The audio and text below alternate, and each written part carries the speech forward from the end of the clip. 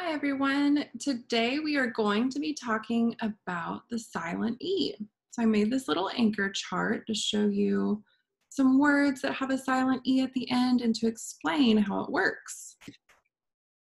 So it says here, when he shows up at the end of a word, he makes the first vowel say its name.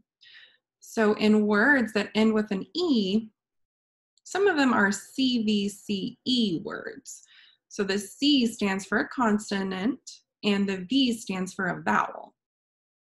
So vowels, remember, are the letters A, E, I, O, and U. So it's a consonant and then one of those vowels, another consonant, and then an E at the end. And if you have one of those words, then it most likely will follow this rule. Not all of them though, but some of them do. So there's the word cape here.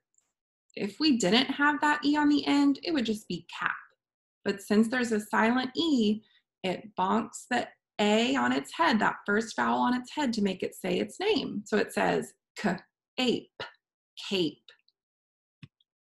Down here we have the word bike.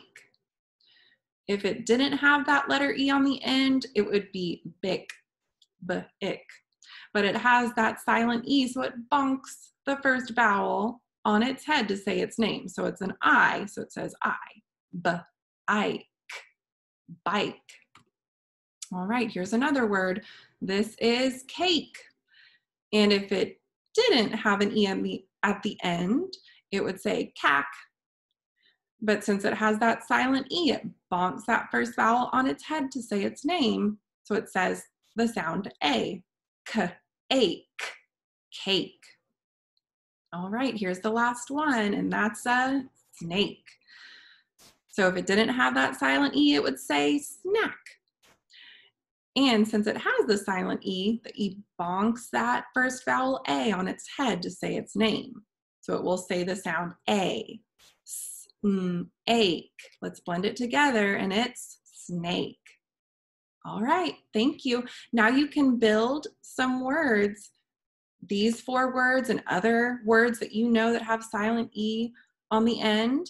You can build them out of Play-Doh. If you have magnet letters or letter beads, you can write them in a journal. You can do rainbow writing with them. All right, enjoy.